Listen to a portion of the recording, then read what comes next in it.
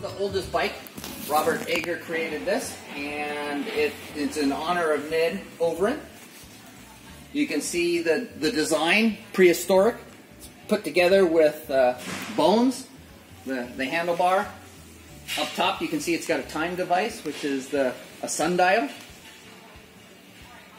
And then protection, helmet made out of rock with woolly mammoth fur. And of course, protection, the first security device.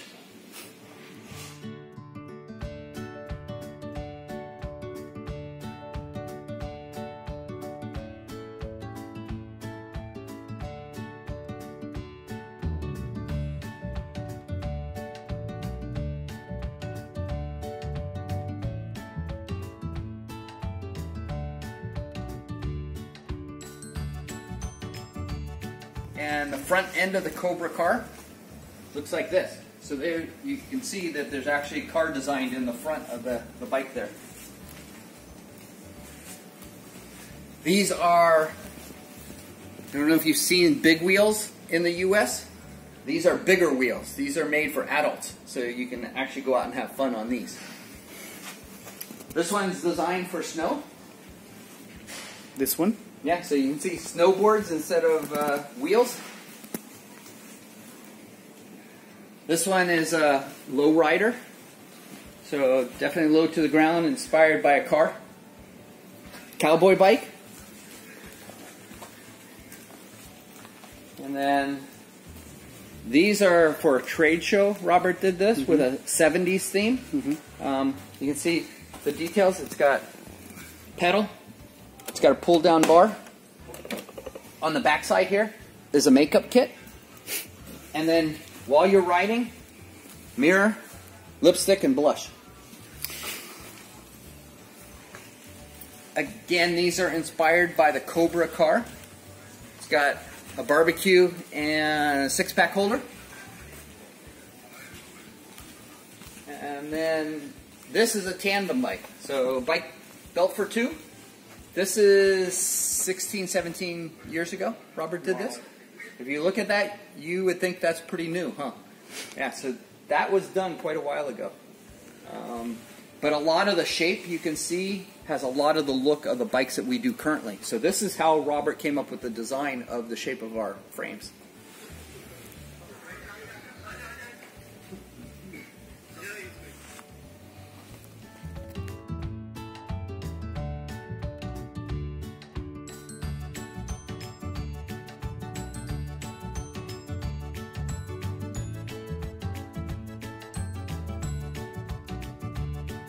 And a battery.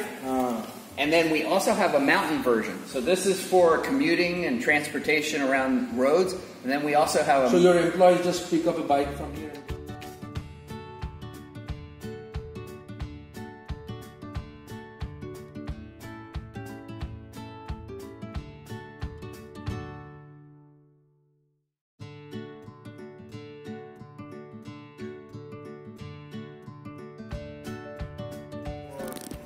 our retailers to be able to do a bike fit. And we have worked with 3 doctors that have put the program together. Dr. Andy Pruitt's the one that has done the fit. He also works with the shoes.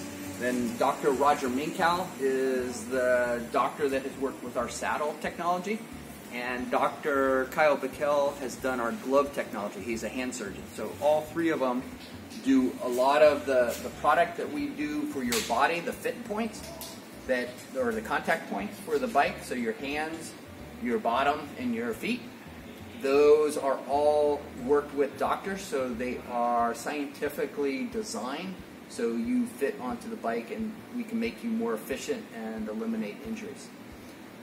We've partnered with a company called Retool, and they design a lot of the product that you see in here. So this is a bike that they've designed to do a fit, and what it does is it makes it a lot more efficient to do a fit where instead of fitting you on your own bike and swapping things out like the stem, on this bike you just change the adjustment. So you can see it has dial, and you just move the bike and get the adjustment, and then you have the measurements, and then you use that information. So it just speeds up a fit on a bike.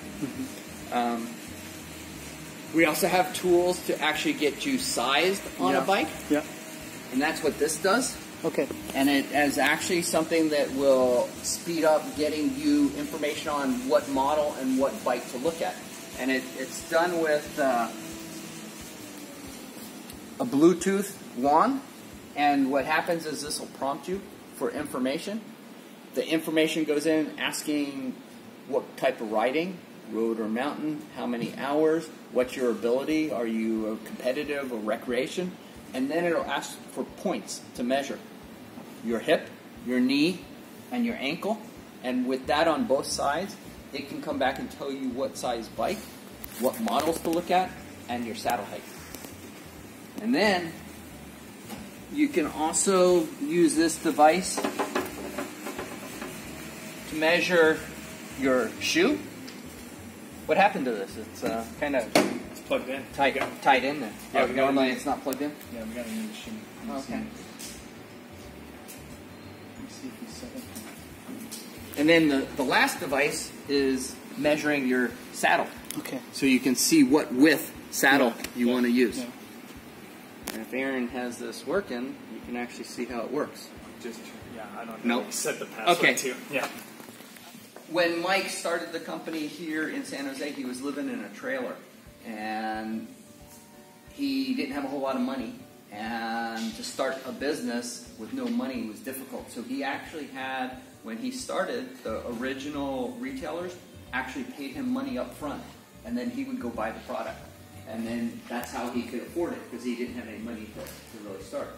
But that trailer is where he stored his product. It was stored on the underside of the trailer because he was living inside the trailer.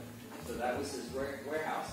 And for 2 years he did that until he had enough money to build or get a facility. And that was the second step, which is right over here. In 1974, right before he started the company, he wasn't sure how to make a living, but he came up with an idea to sell his VW bus for $1,500. And with that money, he went over to Europe with his bike, and he just toured around. And in the third month, while he was on this trip, he met somebody from China. It's for his bike? Yes. So Okay. this was the first bike that we did for going as fast as you can and being competitive. Okay. This is a Chinelli bike, and this is actually gives you an idea of kind of where we got a lot of the ideas. So Mike started with, and we still to this day, if there is the best out there, we take a look at it, and then we try to make it even better. How can we elevate it? And that's what Specialized is always about, is giving the rider the best ride possible. Yeah. So this here is Mike's transportation. This is how Mike got around after he sold his VW bus. This was the only way he could get around. So one of the things he did, because of all his customers were here in the Bay Area, he would hand deliver the product when it came in this trailer. So he would go to each shop and deliver their product, their orders. So he got to ride a bike a lot that way, and he was very close to his customers that way. Thank you. In 1976, Mike opened the first facility. And this is a mock-up of the facility. There's a picture of Mike in the middle there, and it gives you an idea of what the facility looked like. It was just a storeroom with shelving, and started with Chinelli parts, and then he grew into more components. So Campanello components, Columbus tubing. He was also not only supplying the parts to retailers, but he was also supplying to people making bikes. So that was the Columbus tubing is what they were using to actually make bikes. And then Clemente was the tire company that he was selling. And this is actually a kit that shows you the different treads. So he would use this kit to go to the retailer, and then he could decide what tread they wanted to carry. And then this is a cog kit. So back in the early days, you didn't buy the whole cassette. You would have custom cogs put together. So you would need each chain ring, and then they'd put it together. Yeah, yeah. And then some of the other stuff in this side is original from the beginning of the business. So this is Mike's desk. That is his address book, how he kept track of his retailers. And then on the desk, you'll see paperwork from the early days. So these are invoices from Campanello and Cinelli. And these are actually invoices to retailers. And this is a Cinelli catalog and a Campanello catalog. And then Mike's passport. And his business card. Actually, the business card, you can see the logo. That's also the same. This is the first sign that Mike had for the business. And this crate is what the first shipment that came from Cinelli was in this box. And if you look, you'll notice in the picture, the crate and the sign. And then the very first catalog is right here. So you can see Mike hand wrote it, and you can actually see the prices when it was dated December 1974. You can get an idea of what, he didn't have a whole lot of product, but he started with some of the Cinelli components and a frame set, and that was the beginnings of Specialized.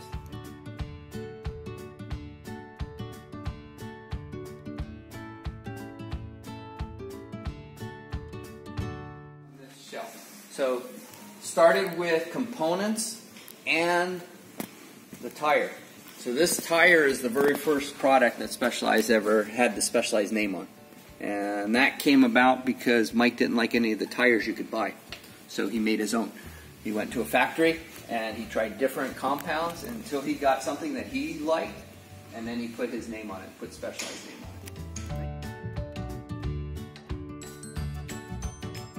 it.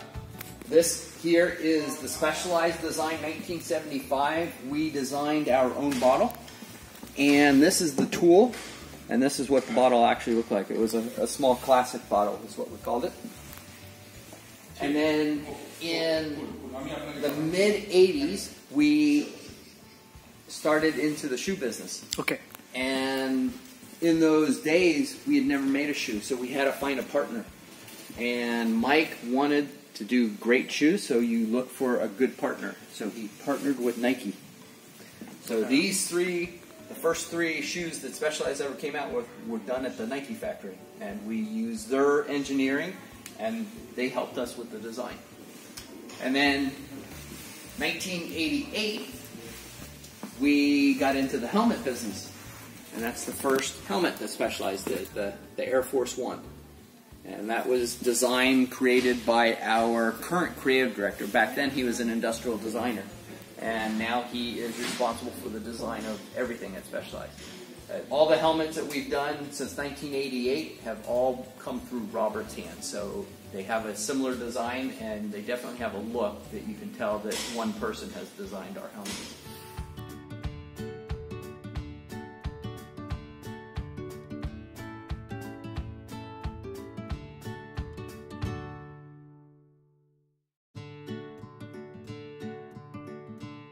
Peter Sagan won 3 world championships, and this one is the most recent. This was the second world championship that he won on, and that was the first world championship. So these are all the bikes that he rode to win his world championships.